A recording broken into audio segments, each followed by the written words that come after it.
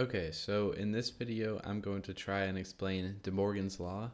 Now, De Morgan's Law is just a way of saying these two things right here, that not A and B is the same as not A or not B, and not A or B is the same as not A and not B, because for A and B, like this, both A and B would have to be true.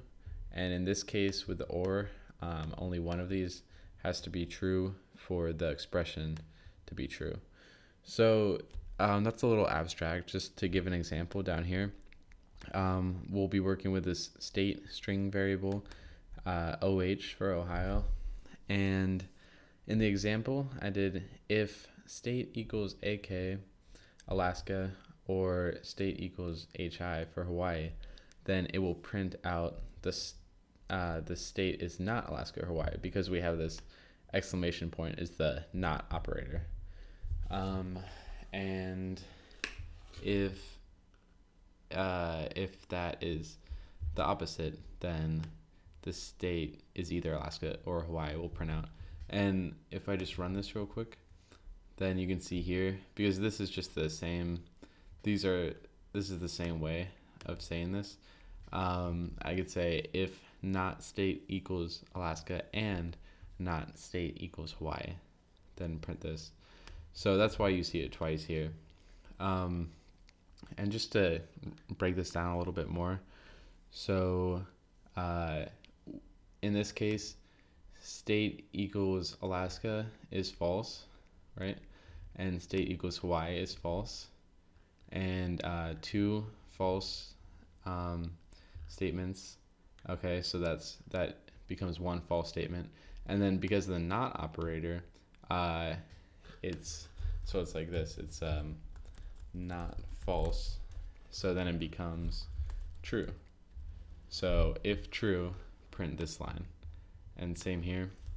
So state equals Alaska, or not state equals Alaska. So that's true, right? The state does not equal Alaska, and not state equals Hawaii. The state does not equal Hawaii.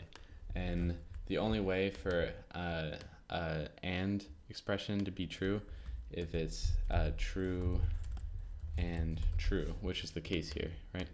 These two are true, so if true, then print this.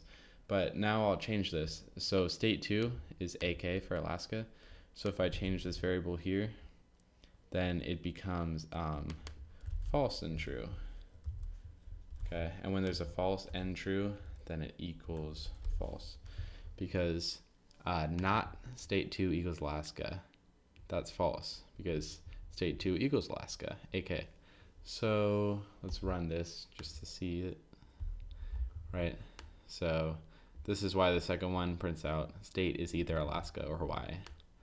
Okay, and if I changed this one here, state 2, then let's see, it goes state 2 equals Alaska. That's true, right?